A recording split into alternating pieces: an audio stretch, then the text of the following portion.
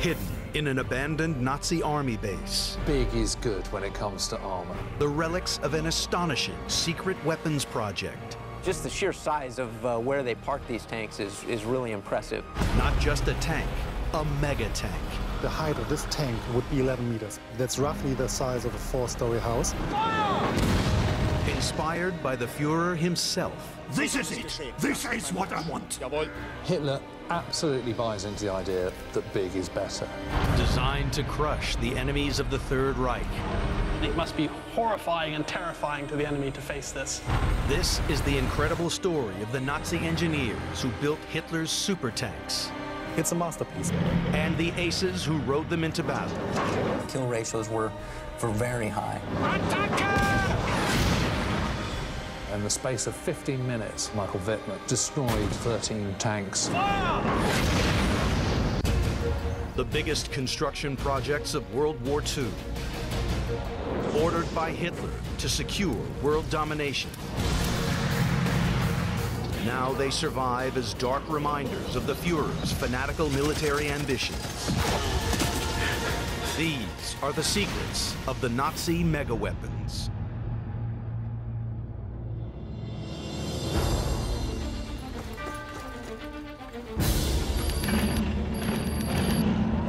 The Eastern Front. SS Commander Michael Wittmann is riding into the largest tank fight in history. The Battle of Kursk. Platoon, 228.6. Attack! Attack! Attack! Tanks dominate land warfare in World War II, and Wittmann commands the biggest yet built, the Tiger. It's an awesome machine, and Wittmann will use it to become Germany's most celebrated and deadly tank ace. Hey, Max, 2 o'clock! No high explosives! High explosive loaded! Fire!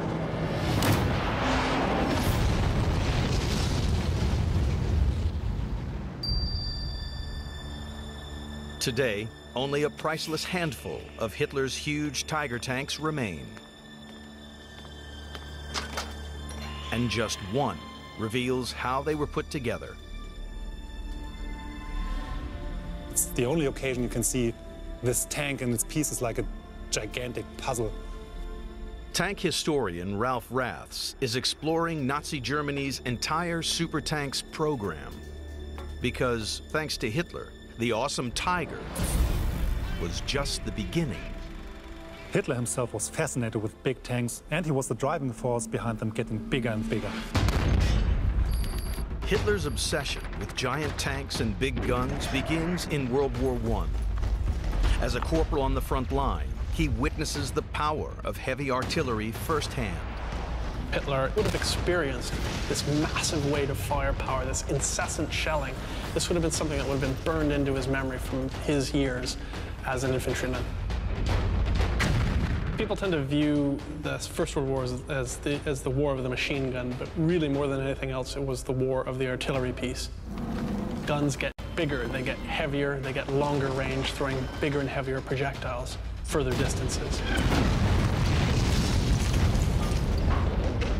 In World War I, Hitler doesn't just watch artillery getting bigger. He sees it become more mobile with the arrival of the first tank, Britain's Mark I.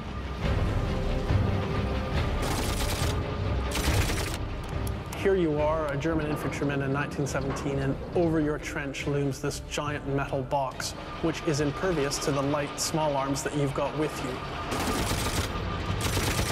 It must have been an extremely frightening experience the first time one of those tanks crossed over a trench.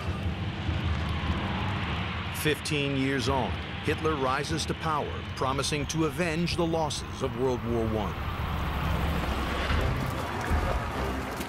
But peace treaties ban Germany from building tanks, a must-have weapon for modern armies. So Hitler approves their development in secret.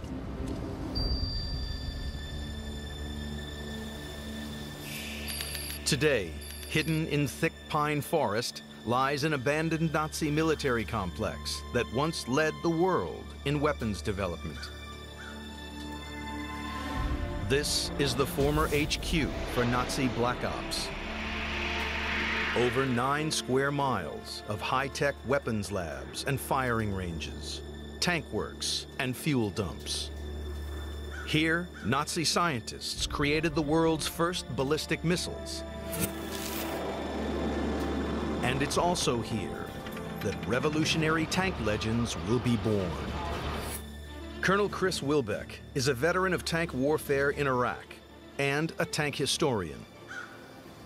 This is where they conducted tests on their tanks, but it certainly has run down now. It's seen its better days. Tests performed here would transform Hitler's idea of how to fight a mobile ground war. It'd be scary to get inside the mind of Hitler, but he had to have been influenced by World War I, where he was a corporal that fought on the front lines and saw the horrors of that static, linear warfare. No one wanted to have another war like World War I. So everyone was thinking about what can the tank do to restore mobility to the battlefield so that you avoid that long, drawn-out, costly war.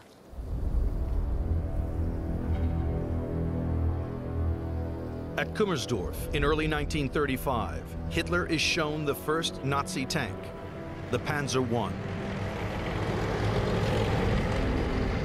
It can move at 25 miles per hour, 8 times faster than the tanks Hitler saw in World War I. When he was presented with a display of what tanks could do here at Kummersdorf, he had to be impressed. This is it. This is what I want. Jawohl. Hitler's new Panzers promise unprecedented mobility on the battlefield. But there is a problem.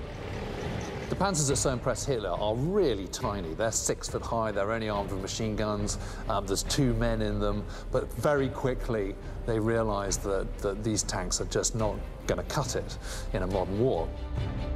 Between 1934 and 1939, Nazi Germany produces a series of bigger Panzers with bigger guns. The Panzer II gets a cannon, and then the Panzer III gets a slightly bigger cannon, and the Panzer IV is a yet bigger cannon than that. So they go from, say, 5.8 tons, which is the size of the Panzer I, to 20 tons, which is the size of the Panzer IV. In just 5 years, Hitler's Panzers quadruple in size. No longer a secret, the Panzers are about to go into action for the first time. In September 1939, these tanks smash into Poland, kickstarting World War II. The unprecedented speed and power of Panzer warfare spawns a new word, blitzkrieg, lightning war.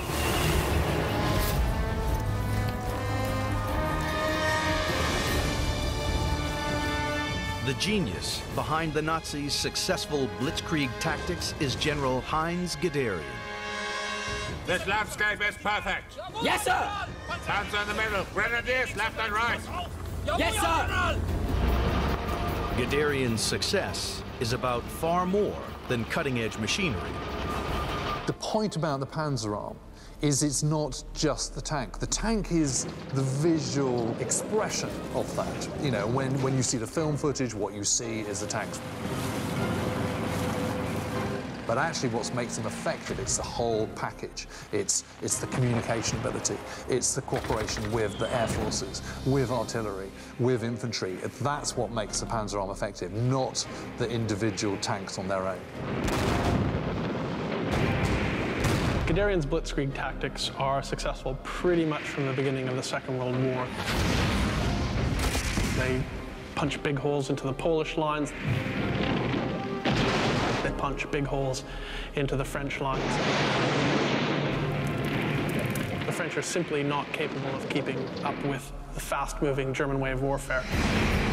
Part of this seemingly unstoppable force is 27-year-old Michael Wittmann.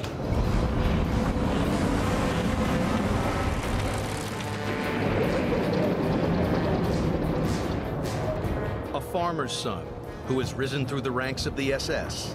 He is forging a reputation as a commander with an uncanny knack for killing the enemy.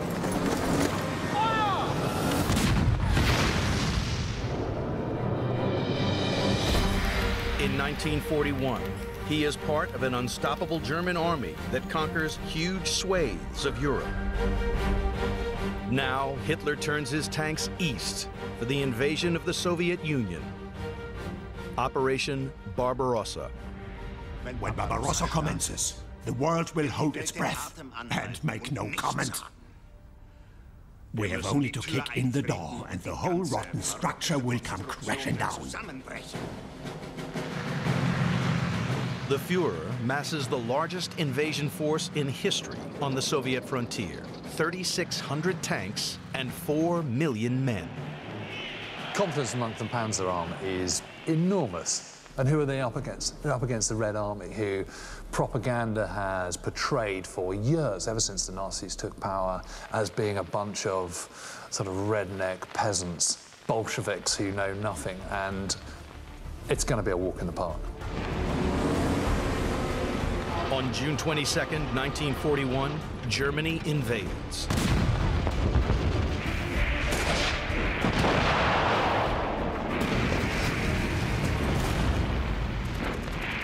Within hours, they make a shocking discovery.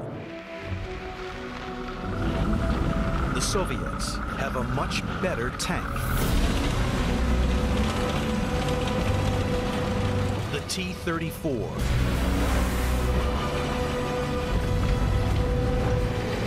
In previous battles across Europe, Hitler's armored units have destroyed everything in their path. But the T-34 is heavier, faster, with better armor, and packs a bigger punch than the latest Panzers. Hitler is going to need some bigger tanks. T-34 was a remarkable tank. It was an absolute breakaway from anything that had come before, and certainly influenced tank design throughout the rest of the war and way beyond it. The T-34 is a masterpiece, no bigger than the Panzers, but packed with simple, smart innovations. The sloping forward armour was a great improvement on anything that had come before. Not only did German shells bounce off it, because it was sloping, it actually increased its protection against enemy shells. When armor-piercing projectiles strike, increasing the slope of the armor increases the armor's effective thickness, all without adding extra steel or increasing the weight of the tank. The sloping armour plate was incredibly effective in 1941. At that time, the Germans, their 37mm cannon, couldn't even dream of penetrating this.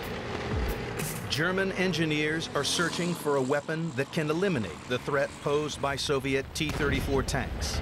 And they find it in the form of a gun called the Flak 88. Originally designed to shoot down planes, this weapon will one day sit on the first Nazi super tank in a project ordered by the Führer himself.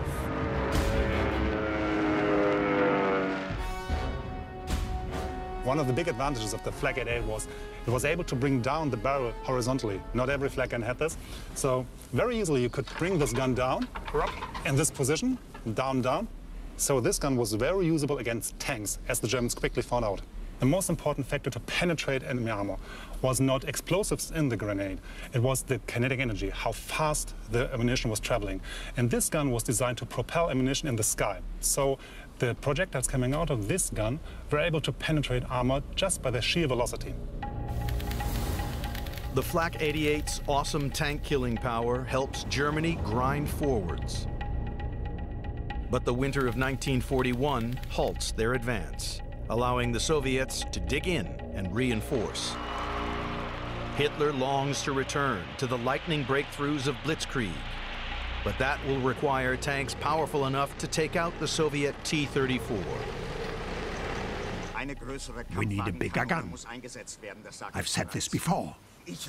Do not try to trick me. We need a tank with an 88. If the Germans mount the Flak 88 on a Panzer, it will be the biggest gun ever put on a tank. But adding a gun this size will add a huge amount of weight. Deciding for an 8.8 centimeter gun was also deciding for a heavy tank, because you need a big heavy tank to transport this gun. This new super tank will be very different from the Panzers that came before. It will be given a name, the Tiger. The development of the Tiger is a major turning point because it marks the point where the Germans suddenly go, yes, big is good when it comes to armor.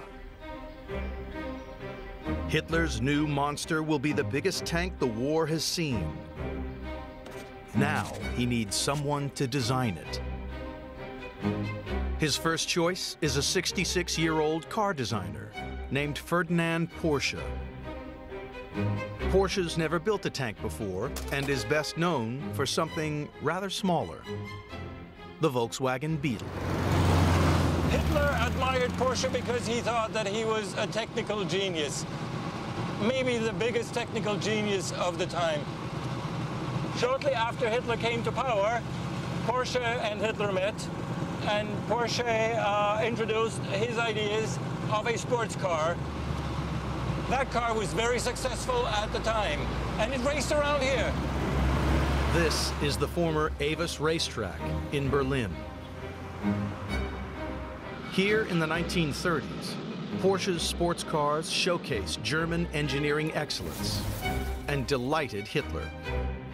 That led to a commission to build the Beetle, Nazi Germany's people's car. Creating the biggest tank of the war is a very different challenge. Of course, looking at these two vehicles, the difference couldn't be bigger. This Volkswagen here was designed to serve the people, the simple people, if you will, and the other one was designed to kill the simple people. Porsche must go from making a family car to a killing machine. Hitler and the Nazis said, go ahead, let's make a real monster of a tank. Porsche said, okay, let's do it. But even for can-do Dr. Porsche, putting together a monster tank won't be easy.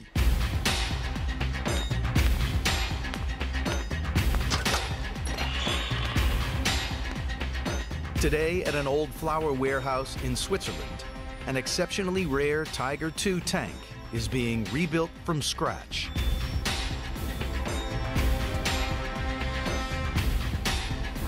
For tank historian Ralph Raths, it offers an unprecedented chance to see firsthand the challenges facing Porsche. That's a very impressive sight. Porsche's Tiger will have thousands of precision parts, many hand-tooled. The main cause for its size and complexity is the gun. If you build a big gun and it shoots, it will go back through the recoil. So if the gun goes back into the turret, it needs space. So you have to make the turret bigger so that the gun has the room to go back. So if you start to make the gun bigger, everything else will get bigger accordingly. To carry the 88mm gun, the Tiger will be more than twice the size of any previous Panzer and weigh 66 tons.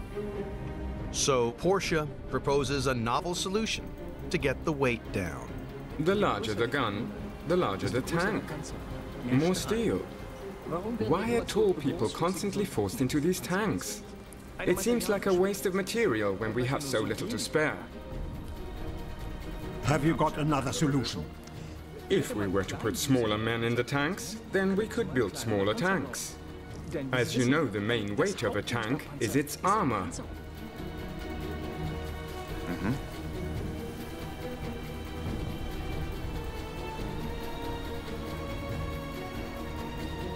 This is an interesting idea. Herr Professor, It's well known that short people are braver. Porsche's idea of putting little people into the tanks is once again a proof how he was thinking only as an engineer, only technical. Much more important than the question how tall or short a person was how well trained and drilled and educated the person was. Porsche's plan is rejected by German generals. He must design a tank big enough for normal-sized people. The pressure on Porsche is compounded by the announcement that a rival German engineering giant, Henschel, will also make a prototype. Now, each firm must somehow design an engine that can cope with the Tiger's immense weight.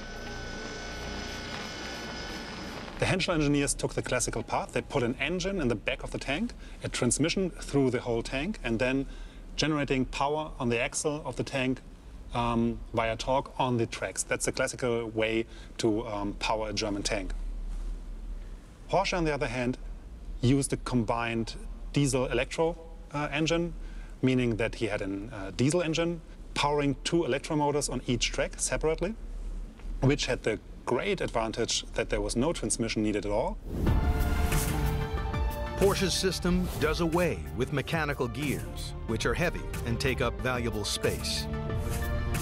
It's a bold, visionary idea that won't be adopted for mass-produced cars until the 1990s. But will it work on a revolutionary new tank? Hitler's 53rd birthday. His treat to watch demonstrations of the 2 rival Tiger prototypes. Porsche is so confident his version will get the Führer's approval that he's already building 100 chassis. When Porsche and Henschel presented their prototypes on Hitler's birthday in 1942, the classical conservative design of Henschel proved very well on the testing fields. They drove around, they did everything they were asked for. The machine worked.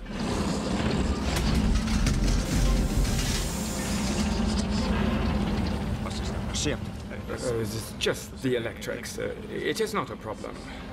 The Porsche Tiger, on the other hand, went up in flames internally and didn't accomplish anything on the testing field. So the decision was quite clear. Porsche's innovative tank is a failure. His engine is too complicated and suffers repeated fires. Porsche's ideas were intelligent and clever and interesting, but the Henschel design, on the other hand, worked. It is Henschel's Tiger that will go into production.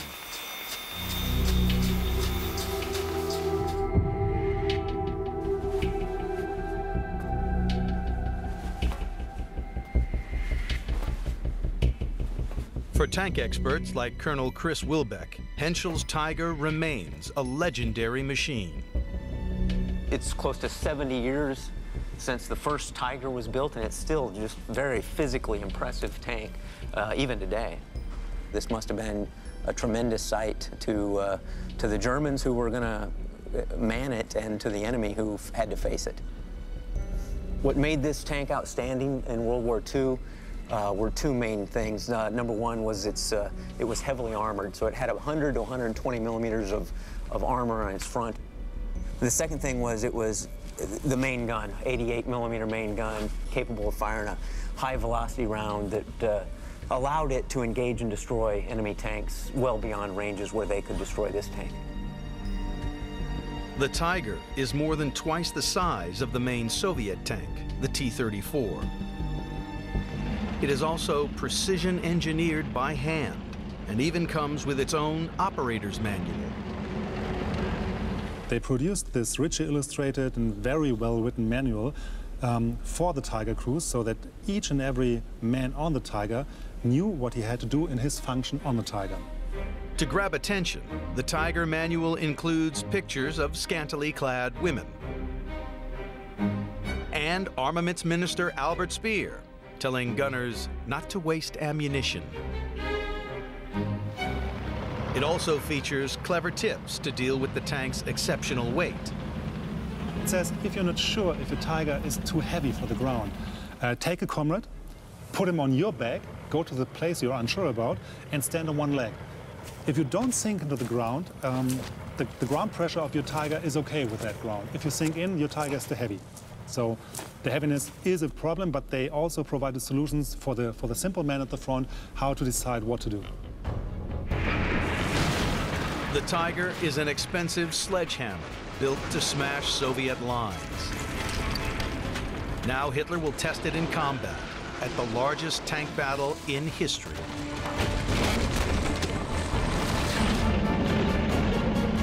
Will his decision to go big pay off?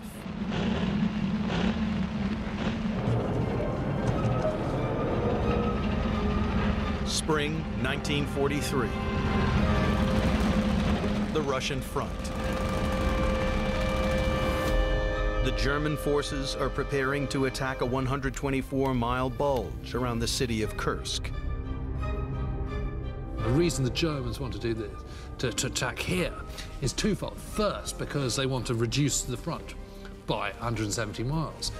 The main reason is to take on the biggest concentration of Soviet forces head-on and hopefully defeat them.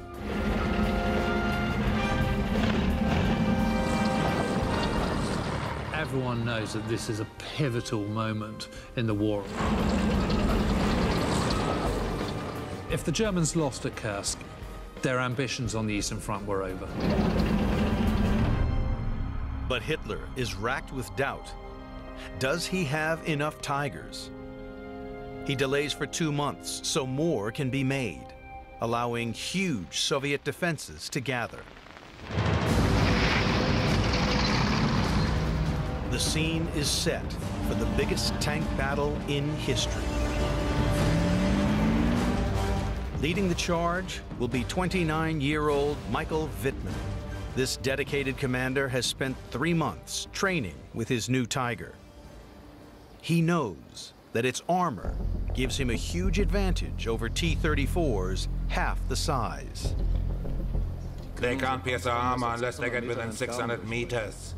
Should we keep our distance from the enemy tanks? No! Give it the gas and let them have it! But that means... Give it the gas and let them have it!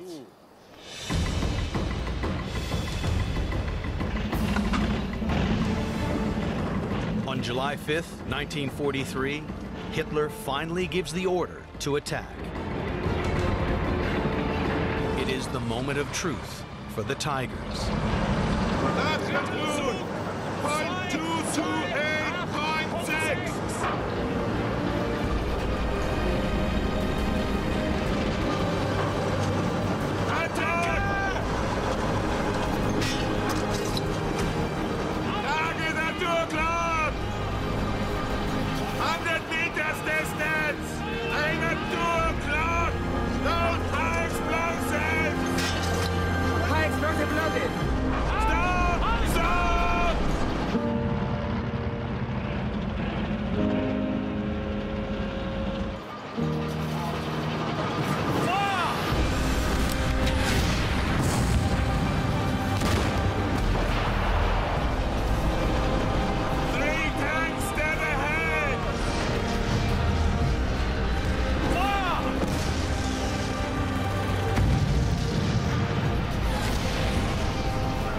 By the end of day 1, Wittmann has destroyed 15 enemy tanks and anti-tank guns.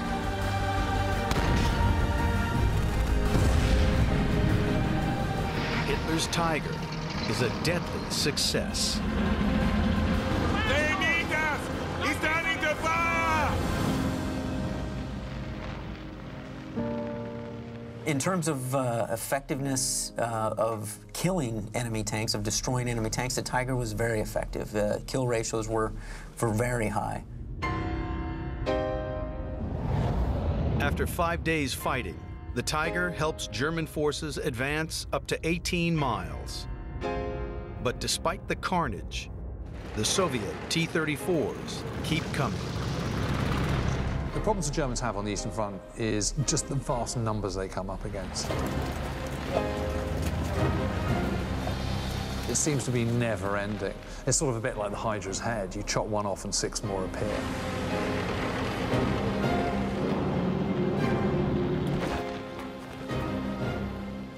Lieutenant, there are thousands of them. Listen to my orders, repeat them, otherwise stay silent. Concentrate, that way we might stay alive. While Germany was creating their hand-built masterpiece, Soviet tractor factories have been churning out thousands of T-34s. The high-tech Tiger is massively outnumbered. It is also worryingly high maintenance. It was very mechanically complex. It was also very heavy, which meant that it had problems with its engine, transmission, and suspension, which caused it to have lots of breakdowns. Like many of the Tigers sent to Kursk, Wittmann's tank is not being defeated by the enemy, but by its own complex engineering. German records indicate that about as many tanks were destroyed by their own crews to avoid capture after they'd broken down or been damaged than were engaged and destroyed by enemy fire. Germany has too few Tigers to break through Soviet lines over 60 miles deep. After losing 54,000 men and over 250 armored vehicles, Hitler abandons the Kursk offensive.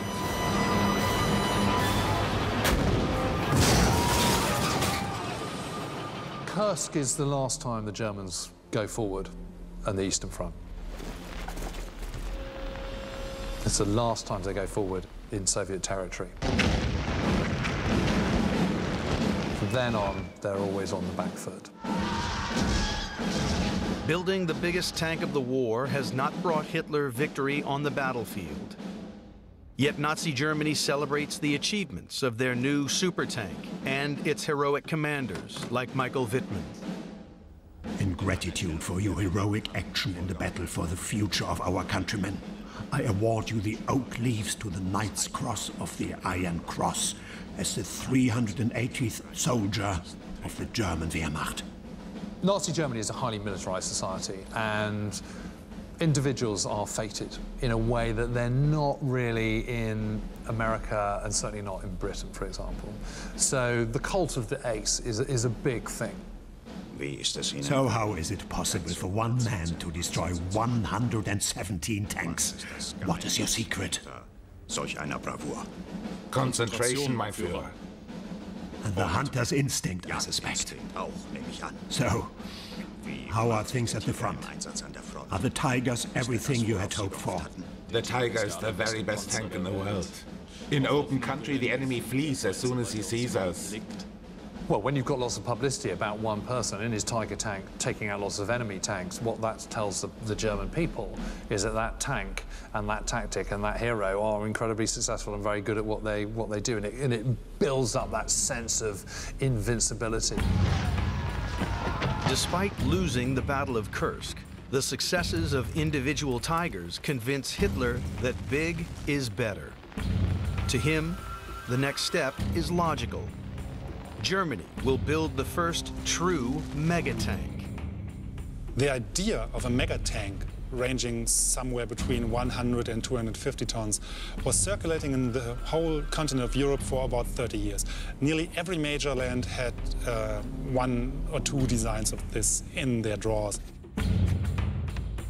Now designers bombard the Führer with rival plans, including a jaw-dropping design 10 times larger than any tank in existence. The largest Nazi tank design, known as the Landkreuzer, is dreamt up by a submarine designer at Krupp Steel. Krupp has suggested to me a magnificent tank, a 1,000-ton monster with a battleship gun. We can use it to replace destroyed defense bunkers. Get Herr Grote at Krupp on the telephone. This is the only plan that exists of this vehicle. If you look at this design and consider all dimensions, it's basically a ship on land. The height of this tank would be 11 meters. That's roughly the size of a 4-story house. And the overall length of the whole design would be up to 39 meters. This design was so big that normal engines were out of the question. In this case, the designer Grote was a U-boat designer, so he took what he knew. He took ship engines with a roughly 2,200 horsepower and planned to install 8 of them.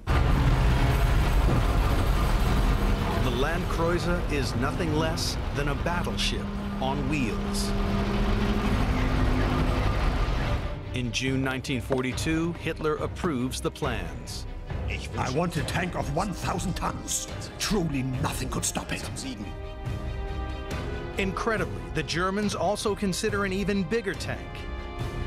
The idea was to take the heaviest German artillery piece they had, the 80-centimeter gun called Schwerer Gustav, resulting in a design that had roughly the same exterior data like the Landkreuzer, but was 50% heavier. So the whole design of the Landkreuzer monster, its nickname, would have been at a weight of 1,500 tons. These steel monsters are designed to terrify the enemy by sheer size. But this size creates a huge problem: lack of mobility. Certainly it must be horrifying and terrifying to the enemy to face this. But really, they would never have to face it unless you plunked them down in front of it, because the thing could have never gotten anywhere. The Landkreuzer is a tank supersized beyond practical use. Realizing this, Armaments Minister Albert Speer shuts the project down. But Hitler's desire to build a megatank is unstoppable. He turns to Dr. Porsche. This legendary car designer failed in his bid to build the Tiger, but now he has a shot at redemption. He still believed that Porsche was basically a genius, and maybe this time something very good, something very new would come out with far more battlefield power than the other classical designs. What would be the purpose of such a tank? Nothing could stop a land battleship of this size. Of course, it would not travel alone, but with an escort of smaller armored vehicles. It also seems to me we could use some steel bunkers. Suppose one of our concrete bunkers was knocked out. This steel monster could quickly plug the gap again and again. This new steel monster will be called the Mouse. It's a monumental engineering challenge, and Porsche cannot afford to let his Führer down again. Everything Porsche had to build into this tank, according to the demands of Hitler, was a problem on a much, much bigger scale than before. This is the first design Porsche proposed in June 1942. It's the classical German tank on a new scale. The whole thing was roughly double the size of a Tiger, but it still wasn't enough for Hitler. With Porsche failing to deliver the colossal scale he wants, Hitler gets even more hands-on. He specifies the exact length and diameter of the gun and the thickness of the armor for his dream tank. So this is the final Mouse, and this design now, with the demands Hitler made over the time, weighs in at 188 tons. This means the first Mouse was as heavy as 2 Tigers, and they added just a third Tiger. On May 14, 1943, Hitler and Porsche gather at the Wolf's Lair to view a wooden model Mouse. After disappointing Hitler with his Tiger prototype, Porsche knows another failure could be disastrous. So, can we build such tanks? Of course, mein Führer, we can build such tanks. We must now plan ahead for achieving superiority in 1944. This year, the Tiger and the Panther are the best. Next year, the Mouse and the Tiger too must be the best. This is fantastic. The giant Mouse is irresistible to Hitler. Porsche's super tank will be built. Everything he does leads towards vastness. Vast underground bunkers, vast guns, vast tanks. Hitler absolutely buys into the idea that big is better. But creating this giant tank presents Porsche with huge technical challenges. The Germans had tried building a massive mobile gun several years earlier. A weapon called the Schwerer Gustav, which dwarfed Porsche's vision for the Mouse. It's a valuable lesson in the pitfalls of building big. A piece of this gun still survives. one of its shells. What strikes me first when I look at this grenade is the enormous size of it. Almost 4 meters long, it weighs about 5,000 kilograms. It could inflict enormous damage. It could penetrate 10 meters concrete. It could penetrate a steel plate of 1 meter thick. When this thing fired, you got firepower indeed. Completed in 1942, the Gustav weighed over 1,400 tons. The gun was so big that the only way to move it was on its own dedicated railway. And transporting it to the battlefront was a mammoth undertaking. It took 25 trains to bring all the equipment, all the installations of the Schwere Gustav. It took about 2 to 3 months before it was ready to fire in June 1942. There were 2,500 people needed to build the tracks for the gun, to assemble the gun, and to fire the gun. Once in position, the Gustav required vast amounts of manpower and resources to operate. The giant gun couldn't swivel, so new railway tracks were laid to point it in the right direction. In all, it took 90 days to prepare the gun for firing. And it was only used once against the Soviet city of Sebastopol. The gun's 5.5-ton shells had a range of over 24 miles. Spotter planes were needed to see where the shells landed. 500 meters too short. Adjust by 2 degrees. Jawohl. Over a period of 8 days, the Gustav obliterated several large forts surrounding Sebastopol. It was able to destroy some heavy fortifications, but at a price. It could fire 48 shots and then its barrel was worn out completely. Propelling its 5.5-ton shells at supersonic speeds had wrecked the barrel. It needs enormous maintenance to keep it in working order. And because of its dimensions, of course, it's very vulnerable to air attacks. Was the Schwere Gustav a successful weapon? In the end, you have to answer no. When building his Maus tank, Porsche has to mount a large gun on the biggest tank ever built. Unlike the Gustav, though, it has to be practical and maneuverable. And crucially, it must deliver Hitler the lethal killing power he craves. The Führer desperately needs weapons that can reverse the crushing losses in Russia. Weapons capable of striking fear into his enemies. Most Germans know that the war is not going to be won from 1943 onwards. But Hitler is still clinging on to this 1,000-year Reich concept. And because he's always been such a technology buff, he starts to put increased amount of faith in wonder weapons. You know, whether they be rockets or jet aircraft or even, you know, Maus tanks.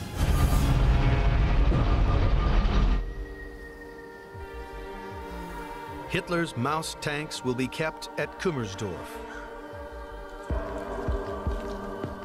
Here in 1935, Hitler had been wowed by Panzer I's weighing 6.5 tons. This is it. This is what I want. Now Kummersdorf will house a tank 36 times bigger. This building is the building that housed the 2 German Panzer VIIs, the Maus.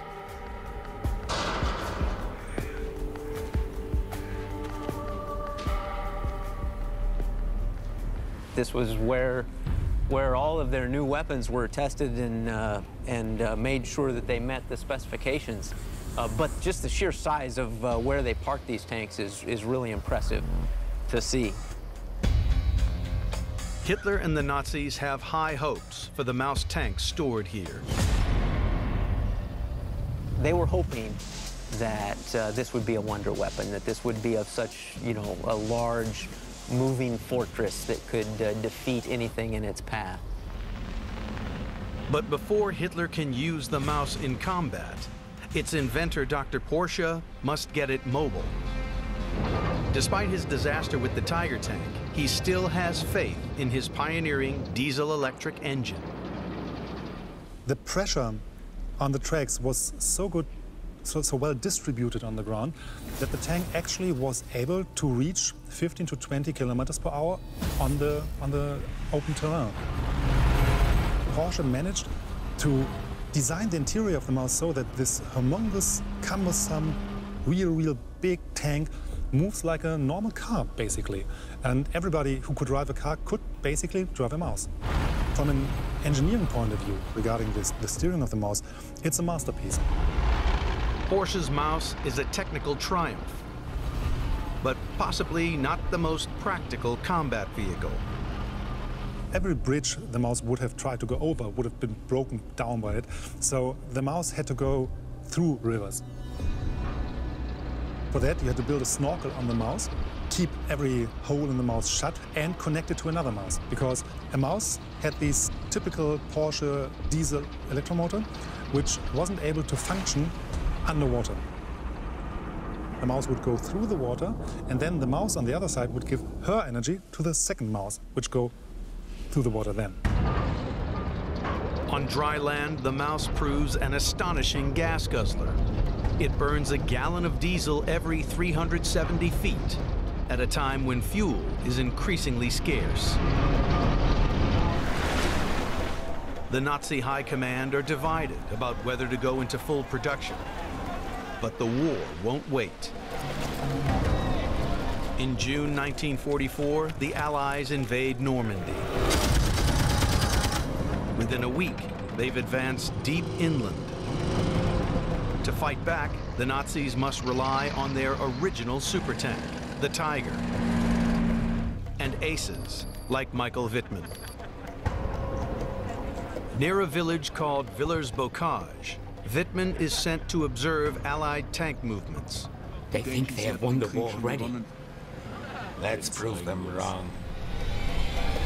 Wittmann has found an entire tank formation napping. He decides to attack with just one Tiger.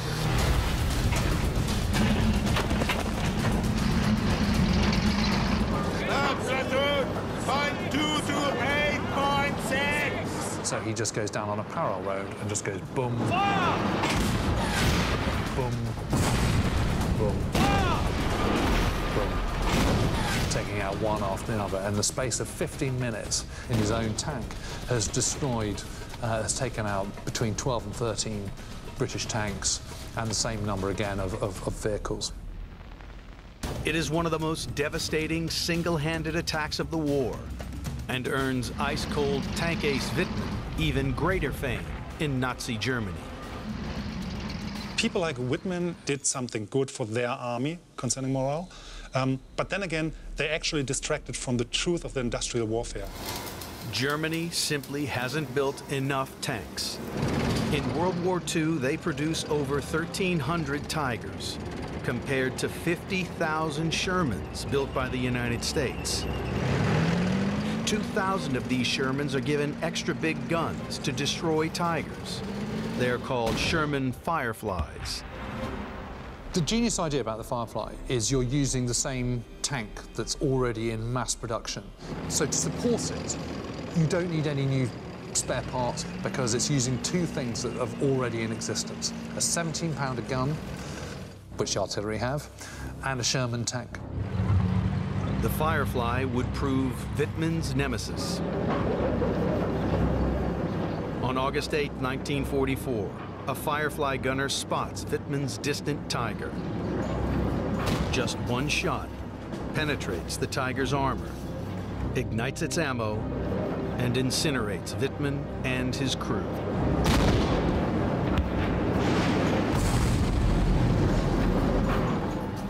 What Wittmann's death tells us is that this idea of building super heavy, super complicated wonder weapon tanks didn't work out because the Americans just took their normal mass-produced medium tank, improved it, and killed Wittmann and his Tiger.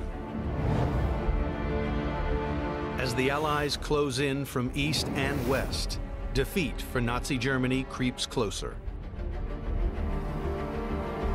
At Kummersdorf, Ferdinand Porsche continues to test his mouse.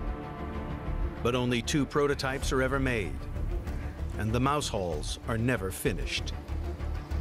The mouse was a marketing trick. It was to keep people believing in this silly war, in this vicious war, even when everything was lost. And it was obvious to everybody that things are lost. In March 1945, the Soviets reach Germany and discover 2 abandoned mouse tanks close to Kummersdorf. They would go on to test the mouse, but concluded that it had little practical use. No tank this big would ever be built again. I would say that the mouse was an evolutionary dead end in terms of tank development because it didn't have the mobility necessary to accomplish really anything practical on the modern battlefield. Modern tank design has sort of capped out at around 70 tons. Much bigger than that, and you are starting to damage the infrastructure around you. The vehicle becomes immobile.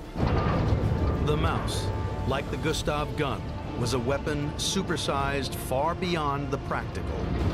The result of Hitler's love of the very, very big. He always favored designs that just convinced because they were bigger or more thickly armored or were better armed. He always looked for technical growth rather than what was suitable for the battlefield.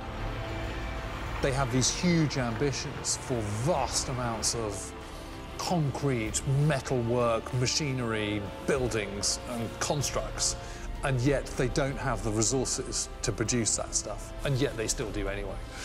And it's just mad. I mean, it just makes no sense whatsoever.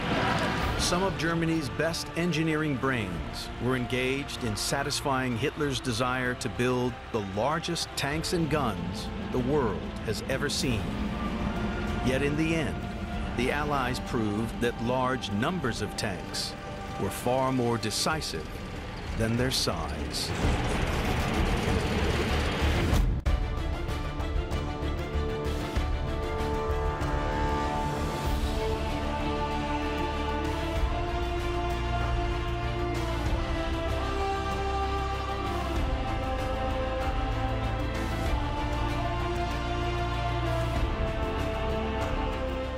To learn more about this program or any of the other episodes in this series, visit us online at pbs.org/Nazi Megaweapons. Nazi Megaweapons is available on DVD. To order, visit shoppbs.org or call 1-800-PLAY-PBS.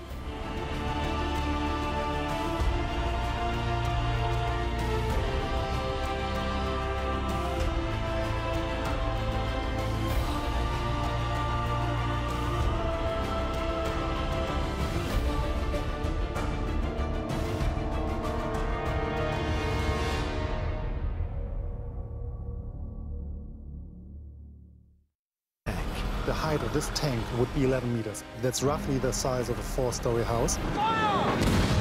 Inspired by the Führer himself. This is it! This is what I want! Hitler absolutely buys into the idea that big is better. Designed to crush the enemies of the Third Reich. It must be horrifying and terrifying to the enemy to face this. This is the incredible story of the Nazi engineers who built Hitler's super tanks. It's a masterpiece. And the aces who rode them into battle. Kill ratios were very high. In the space of 15 minutes, Michael Wittmann destroyed 13 tanks. The biggest construction projects of World War II. Ordered by Hitler to secure world domination. Now they survive as dark reminders of the Führer's fanatical military ambitions. These are the secrets of the Nazi megaweapons.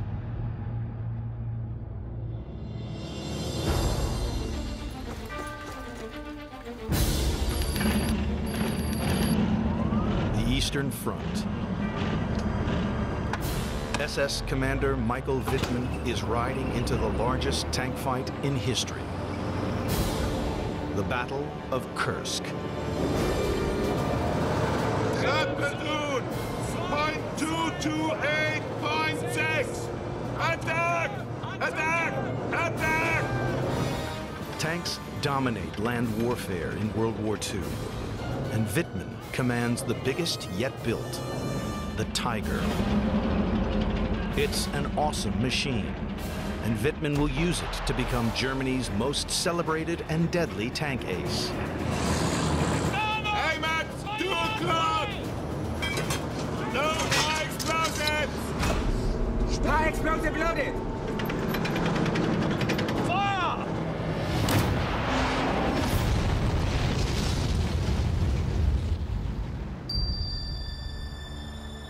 Today, only a priceless handful of Hitler's huge Tiger tanks remain. And just one reveals how they were put together. It's the only occasion you can see this tank and its pieces like a gigantic puzzle. Tank historian Ralph Raths is exploring Nazi Germany's entire super tanks program. Because, thanks to Hitler, the awesome Tiger was just the beginning. Hitler himself was fascinated with big tanks, and he was the driving force behind them getting bigger and bigger. Hitler's obsession with giant tanks. But peace treaties banned Germany from building tanks, a must-have weapon for modern armies. So Hitler approves their development in secret.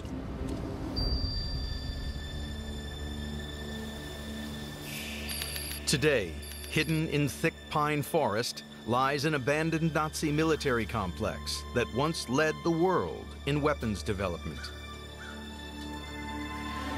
This is the former HQ for Nazi Black Ops.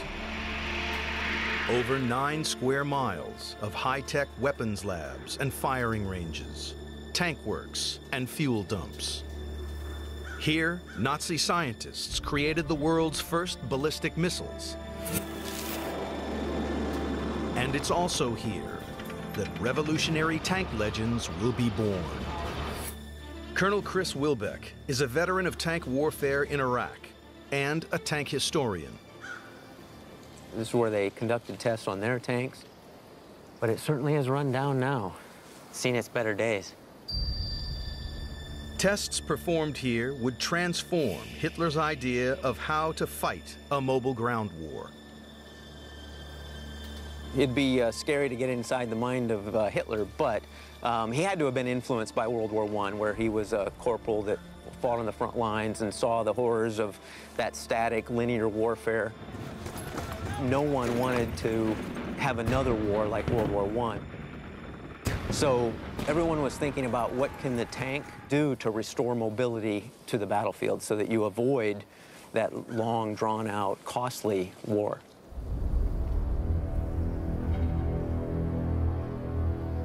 At Kummersdorf in early 1935, Hitler is shown the first Nazi tank, the Panzer I.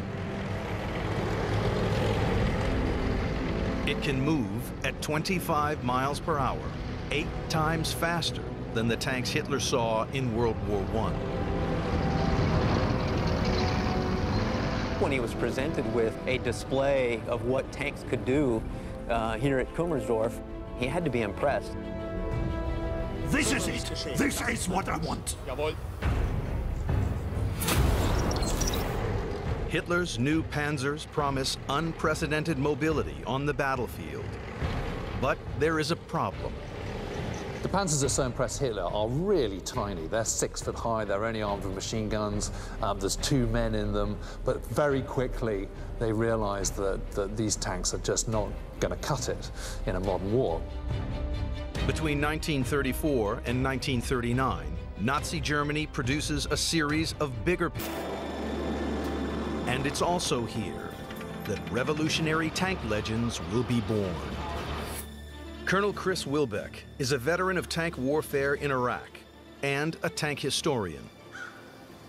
This is where they conducted tests on their tanks, but it certainly has run down now. Seen its better days. Tests performed here would transform Hitler's idea of how to fight a mobile ground war.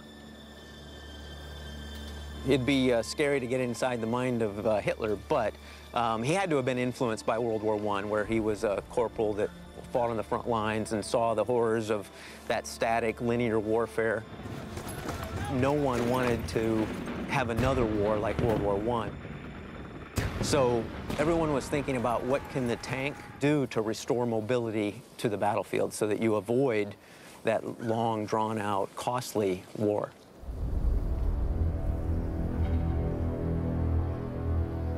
At Kummersdorf in early 1935, Hitler is shown the first Nazi tank, the Panzer I.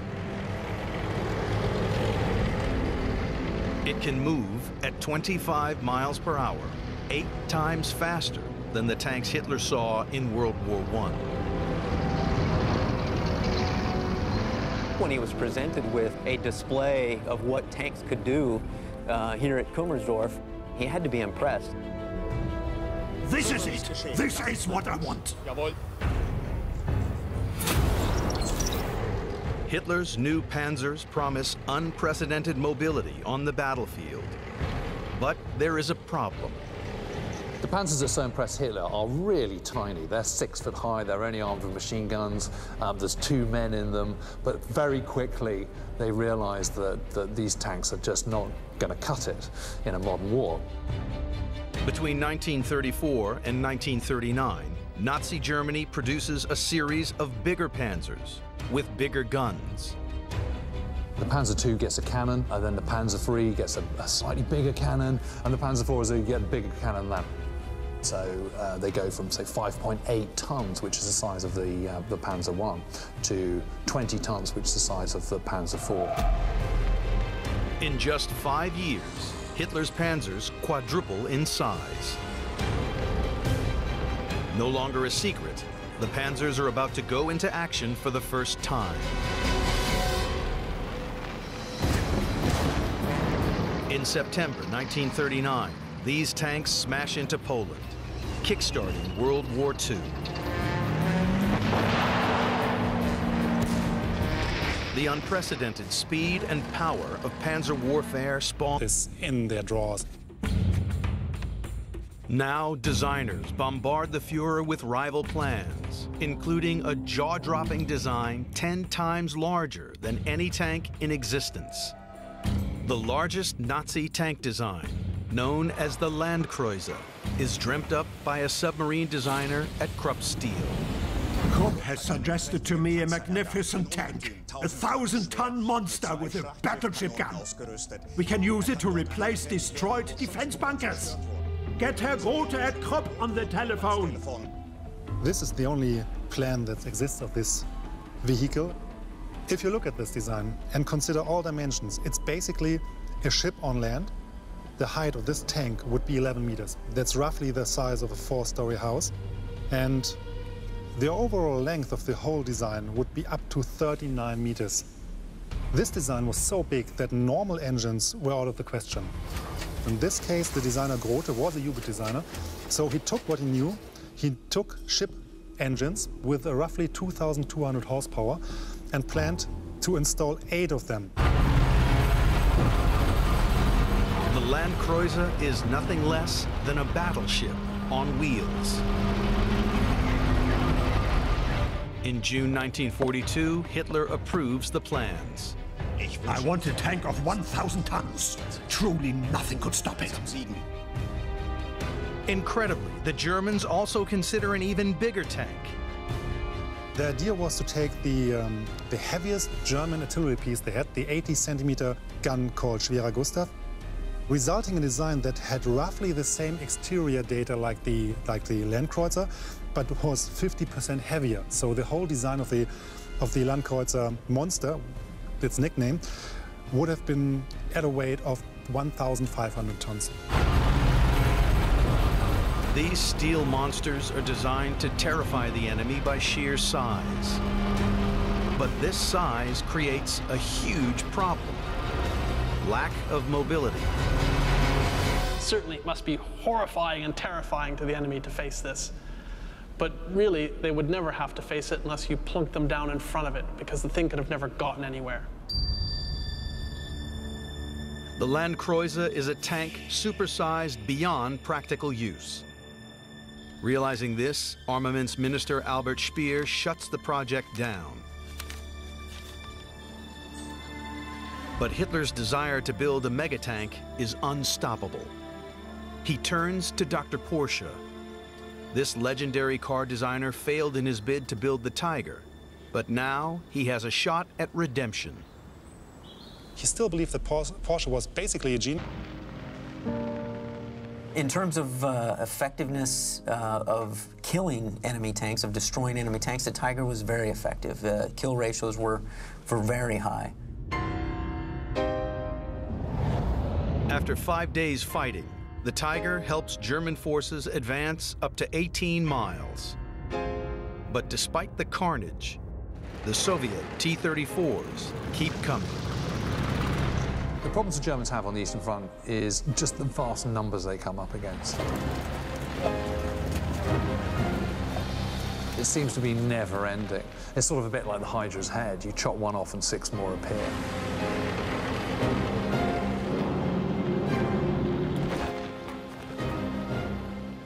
Lieutenant, there are thousands of them. Listen to my orders, repeat them, otherwise stay silent. Concentrate, that way we might stay alive.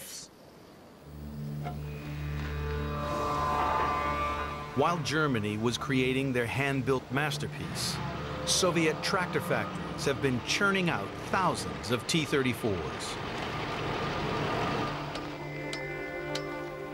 The high-tech Tiger is massively outnumbered.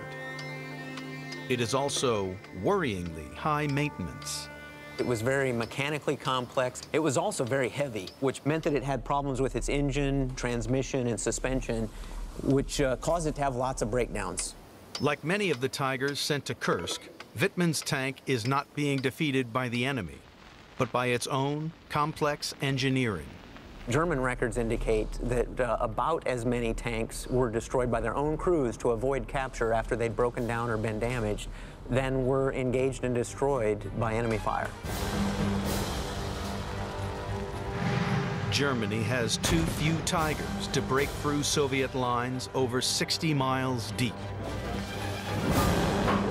After losing 54,000 men and over 250 armored vehicles, Hitler abandons the Kursk offensive.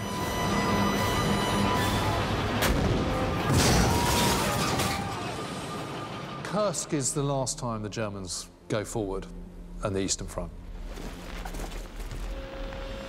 It's the last time they go forward in Soviet territory. From then on, they're always on the back foot. Building the biggest tank of the war has not brought Hitler victory on the battlefield. Yet Nazi Germany celebrates the achievements of their new super tank and its heroic commanders, like Michael Wittmann. In gratitude for your heroic action in the battle for the future of our countrymen, I award you the oak leaves to the Knight's Cross of the Iron Cross. In the middle, grenadiers, left and right. Yes, sir! Guderian's success is about far more than cutting-edge machinery. The point about the Panzerarm is it's not just the tank. The tank is the visual expression of that. You know, when you see the film footage, what you see is the tanks. But actually what makes them effective is the whole package. It's the communication ability. It's the cooperation with the air forces, with artillery, with infantry. That's what makes the Panzerarm effective, not the individual tanks on their own. Guderian's blitzkrieg tactics are successful pretty much from the beginning of the Second World War. They punch big holes into the Polish lines. They punch big holes into the French lines. The French are simply not capable of keeping up with the fast-moving German way of warfare. Part of this seemingly unstoppable force is 27-year-old Michael Wittmann.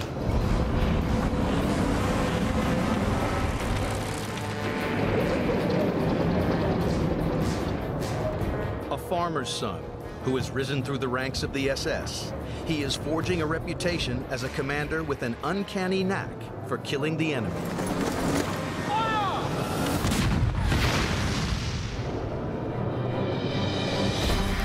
In 1941, he is part of an unstoppable German army that conquers huge swathes of Europe. Now, Hitler turns his tanks east for the invasion of the Soviet Union. Operation Barbarossa. When Barbarossa commences, the world will hold its breath and make no comment.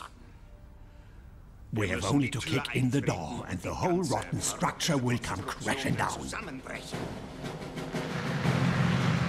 The Führer masses the largest invasion force in history on the Soviet frontier.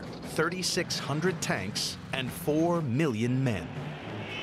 Confidence among the Panzer Army is enormous. And who are they up against? They're up against the Red Army, who propaganda has portrayed for years, ever since the Nazis took power, as being a bunch of sort of redneck peasants, Bolsheviks who know nothing, and it's going to be a walk in the park.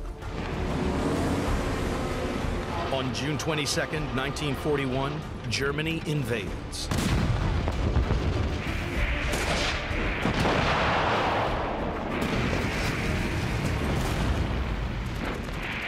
Within hours, they make a shocking discovery. The Soviets have a much better tank. In 1941, he is part of an unstoppable German army that conquers huge swathes of Europe. Now, Hitler turns his tanks east for the invasion of the Soviet Union. Operation Barbarossa. When Barbarossa commences, the world will hold its breath and make no comment. We have only to kick in the door and the whole rotten structure will come crashing down. The Führer masses the largest invasion force in history on the Soviet frontier. 3,600 tanks and 4 million men. Confidence among the Panzer Army is enormous. And who are they up against? They're up against the Red Army, who propaganda has portrayed for years, ever since the Nazis took power, as being a bunch of sort of redneck peasants, Bolsheviks who know nothing, and it's going to be a walk in the park. On June 22nd, 1941, Germany invades.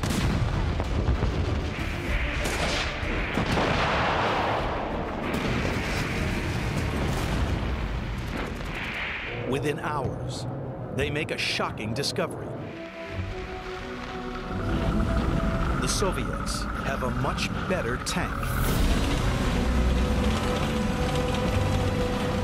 The T-34.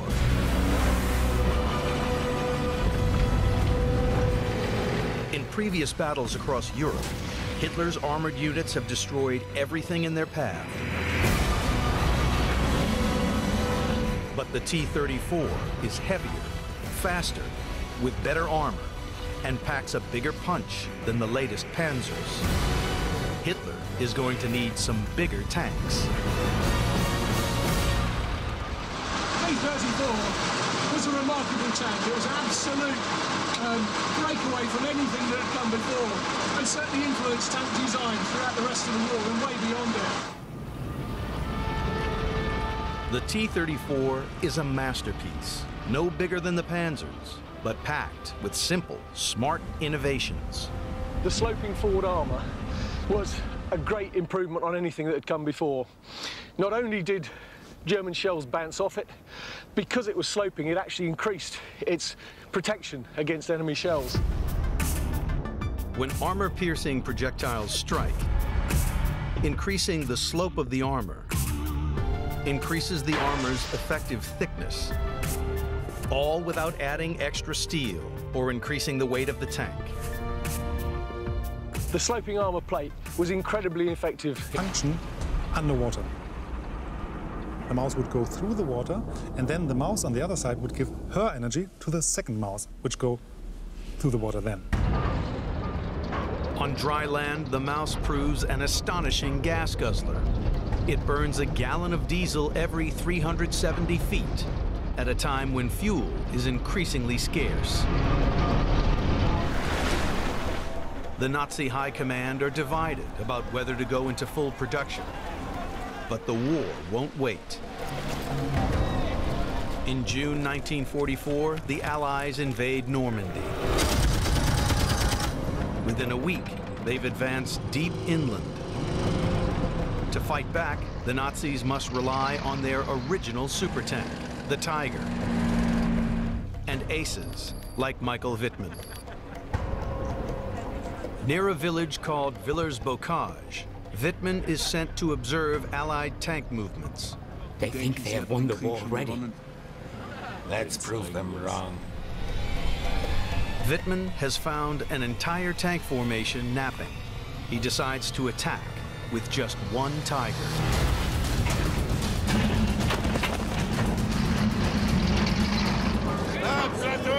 Point 2 to 8.6. So he just goes down on a parallel road and just goes boom, boom,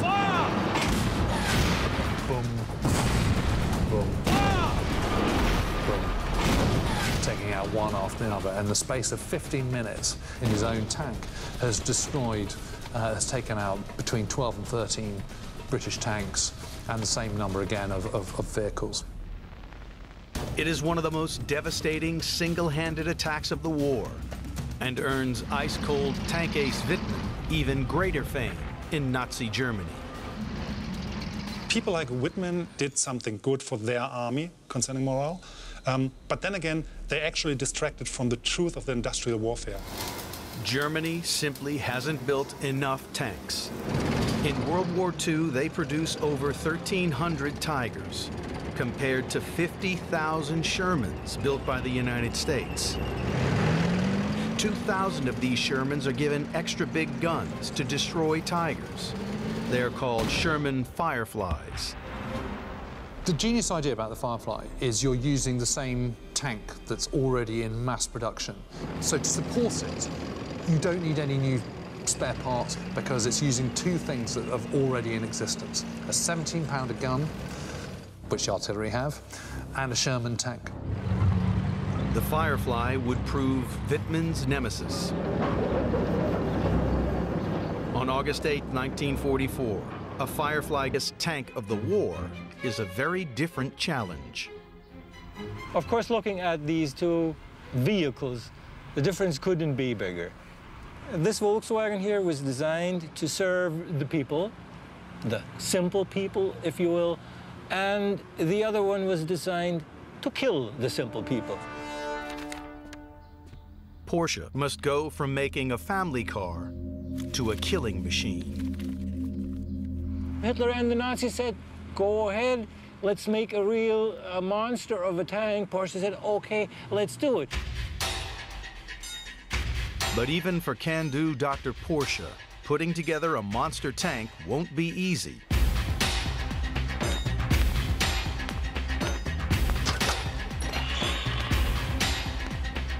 Today, at an old flour warehouse in Switzerland, an exceptionally rare Tiger II tank is being rebuilt from scratch.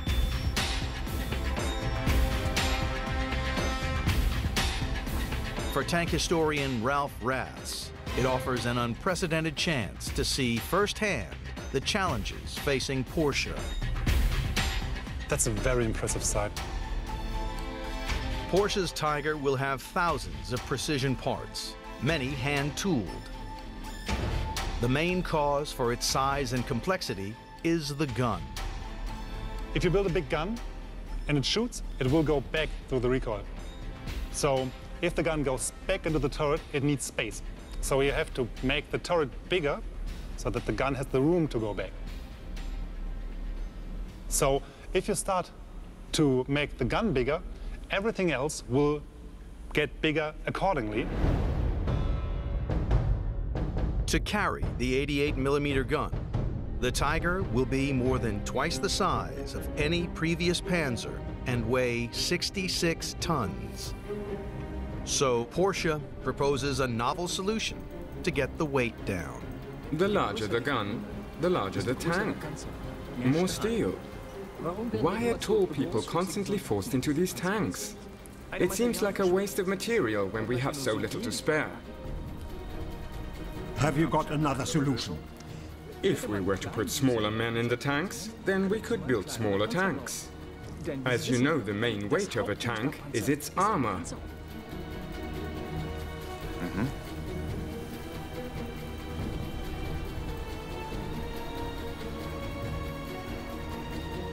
This is an interesting idea. Herr Professor, it's well known that short people are braver.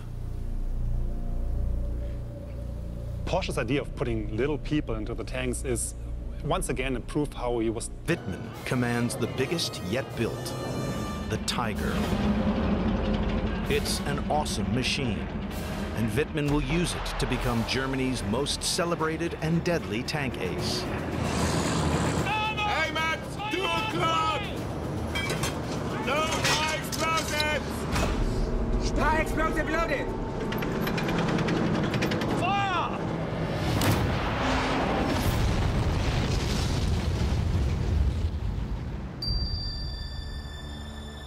Today, only a priceless handful of Hitler's huge Tiger tanks remain.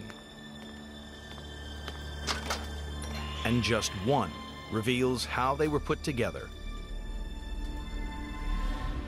It's the only occasion you can see this tank and its pieces like a gigantic puzzle. Tank historian Ralph Raths is exploring Nazi Germany's entire super tanks program. Because, thanks to Hitler, the awesome Tiger was just the beginning. Hitler himself was fascinated with big tanks, and he was the driving force behind them getting bigger and bigger. Hitler's obsession with giant tanks and big guns begins in World War I. As a corporal on the front line, he witnesses the power of heavy artillery firsthand. Hitler would have experienced this massive weight of firepower, this incessant shelling. This would have been something that would have been burned into his memory from his years as an infantryman. People tend to view the First World War as the war of the machine gun, but really more than anything else, it was the war of the artillery piece. Guns get bigger, they get heavier, they get longer range, throwing bigger and heavier projectiles further distances. In World War I, Hitler doesn't just watch artillery getting bigger. He sees it become more mobile with the arrival of the first tank, Britain's Mark I.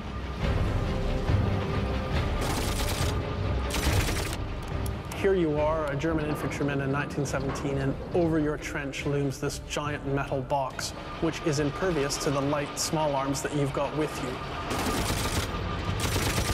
It must have been an extremely frightening experience the first time one of those tanks crossed over a trench.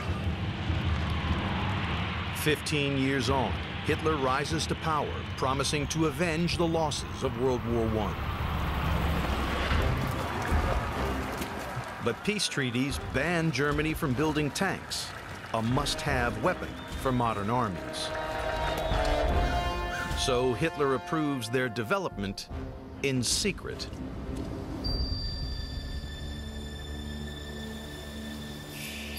Today, plan ahead for achieving superiority in 1944. This year, the Tiger and the Panther are the best. Next year, the Mouse and the Tiger too must be the best. This is fantastic. The giant Mouse is irresistible to Hitler.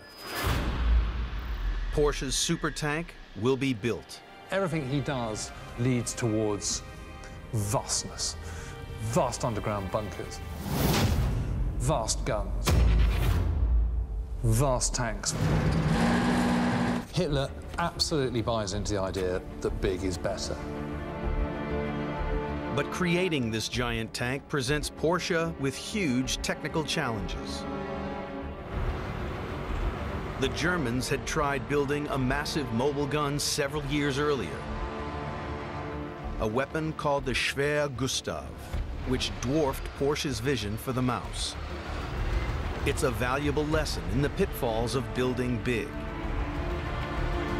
A piece of this gun still survives. One of its shells. What strikes me first when I look at this grenade is the enormous size of it. Almost 4 meters long, it weighs about 5,000 kilograms. It could inflict enormous damage. It could penetrate 10 meters concrete. It could penetrate a steel plate of a meter thick. When this thing fired, you got firepower indeed. Completed in 1942, the Gustav weighed over 1,400 tons. The gun was so big that the only way to move it was on its own dedicated railway. And transporting it to the battlefront was a mammoth undertaking. It took 25 trains to bring all the equipment, all the installations of the Schwere Gustav. It took about 2 to 3 months before it was ready to fire in June 1942. There were 2,500 people needed to build the tracks for the gun, to assemble the gun, and to fire the gun. Once in position, the Gustav required vast amounts of manpower and resources to operate. The giant gun couldn't swivel, so new railway tracks were laid to point it in the right direction. In all, it took 90 days to prepare the gun for firing. And it was only used once against the Soviet city of Sebastopol. The gun's 5.5-ton shells had a range of over 24 miles. Spotter planes were needed to see where the shells landed. 500 meters too short. Adjust by 2 degrees. Jawohl. Over. Today, at an old flour warehouse in Switzerland, an exceptionally rare Tiger II tank is being rebuilt from scratch.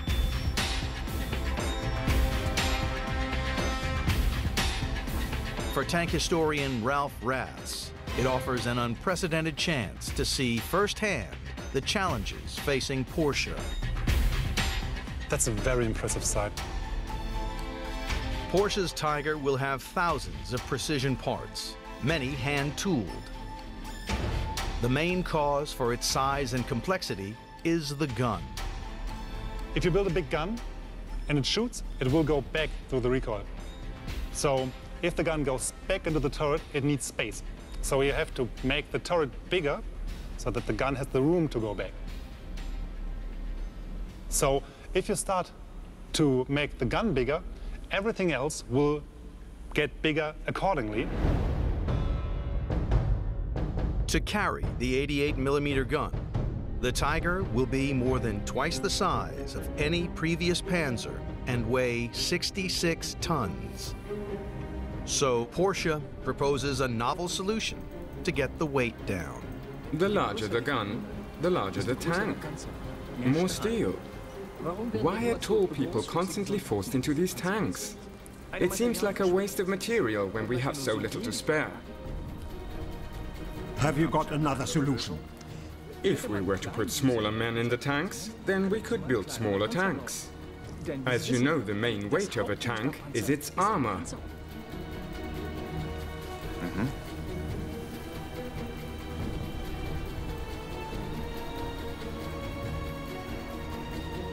This is an interesting idea. Herr Professor, it's well known that short people are braver. Porsche's idea of putting little people into the tanks is once again a proof how he was thinking only as an engineer, only technical.